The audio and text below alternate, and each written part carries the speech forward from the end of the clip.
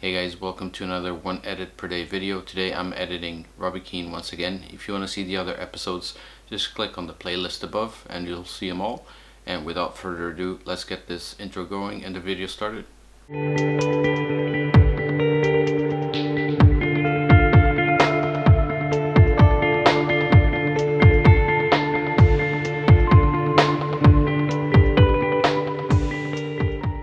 Okay, so I have another one of Robbie Keane, and I'm gonna play with the fact that he has his head tilted down just ever so slightly.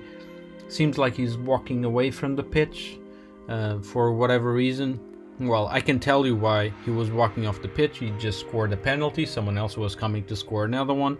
But in case you don't know, you're just watching someone with a head down walking away.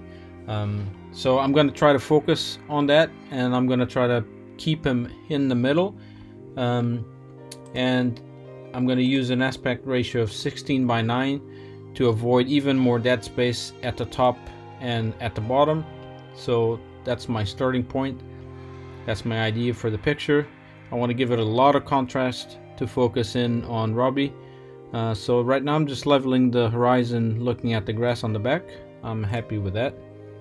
And let's go to the lens correction and removing chromatic aberration. Okay, so this should be the starting point most of the times for my edits.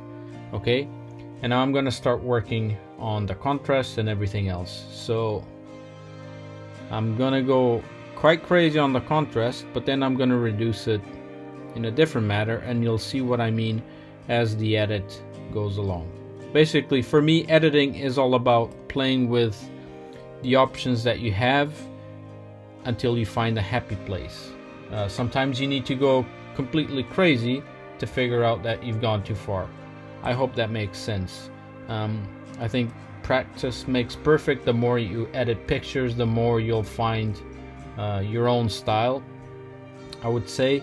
And yeah, maybe if you do something so many times, maybe just create a preset and work from there. That's also a good idea. Presets don't have to be used just one-handed clicking.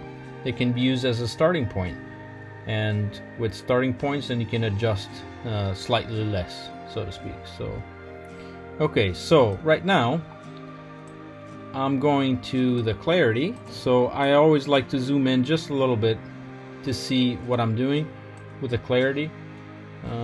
Let's go to 35 or something like that. 31 is okay. And that went a little too much. Let me just remove a little texture. Okay. And now to focus even more on Robbie, I'm going to give it vignetting. And I want it, should I go heavy? Yeah, maybe I should go heavy. Okay. With strong vignetting, it forces you to look inwards to the picture. Okay, but now it starts to look like Robbie's a little underexposed, so I'm just going to use the radial filter as such. Just bring it down. Hold on. If you start hearing the fans, it's my computer. Sorry about that.